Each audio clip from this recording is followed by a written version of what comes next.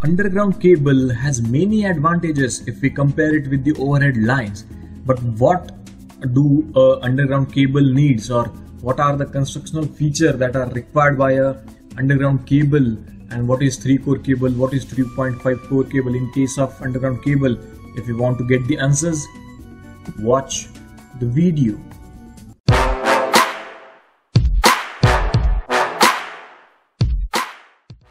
Before getting to the practical world, a bit of theory needed, isn't it? So we'll see what strength needed.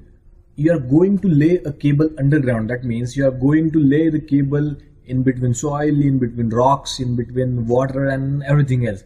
So what strength do your cable need so that it can sustain all the loads or all the stresses that is going to be there? So we'll see one by one.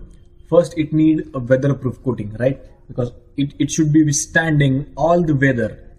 Next is mechanical and tensile strength. This is very important. A bit of extra insulation, right? And next is core insulation. Your core should be insulated. If they are not insulated, then boom, it will be short circuit. Okay, so core should be insulated. So if you have these 4 things, my friends, then you're ready to lay your cable underground. Now I'll show you the image of a 3.5 core cable so that it will be clear to you guys. So what do we need first? First we need a weatherproof coating. So this is your weatherproof coating. Next we need steel armor. Steel armor provide you the mechanical and tensile strength. This is the steel armor. It is made up of steel. We are going to see this everything practically also. Next we need a bit of extra insulation. Here you can see under the steel armor there is a extra insulation so that it will be safe. Next is core insulation. These are the core R, Y and B, and this is nothing but your conductors, bundled conductor. So this cable is with the steel armor, so that is why it is called as 3.5 core armored cable. Now what is this 3.5 core? What is this 0.45 core is used for? We are going to answer this question very soon. Here you can see a core that is half of, if we compare it with the other cores. We are going to see in few minutes. Now I will take you to the practical world and we will check whether the theoretical construction is similar with the practical construction or not. So this is your 3.5 core armored cable. Here you can see we have R phase, Y phase and B phase with the neutral. And this is your a bit of extra insulation above the cores. This is your steel armor, and this is the weatherproof coating. You can see the above the steel armor. So this is the copper cable, actually copper, and here we can conclude that theoretical construction is similar with the practical construction, right?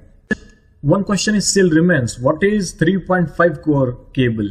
And what is 3-core cable? Why this little core is used with these 3-core cables? Okay, so we will answer it. Let us say you are having a 3-phase system and all the phases carrying equal amount of current. Here you can see 20 ampere, 20 ampere and 20 ampere.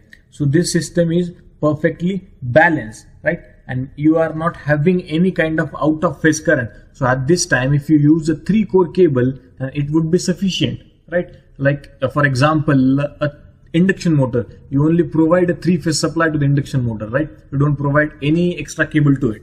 Okay, so this is your balanced system. But what if your system is not balanced? For example, say your phases are carrying different amount of current, like phase 1 is carrying 10 ampere, phase 2 is carrying 50 ampere and phase 3 is carrying 20 ampere.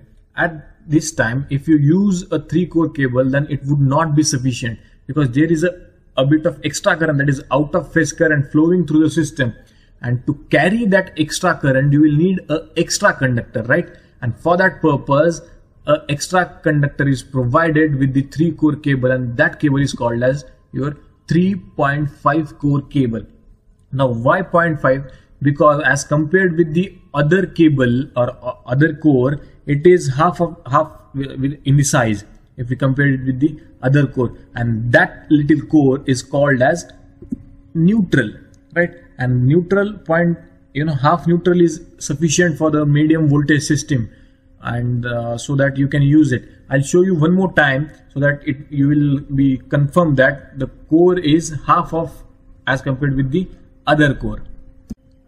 So here you can see these are your 3 cores, and if we compare it, this the little core, it is half in the size as compared to the other core.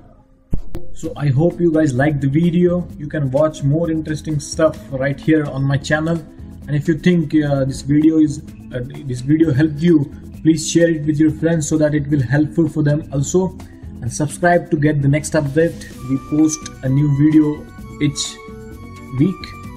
So thank you for watching. Keep watching, keep learning.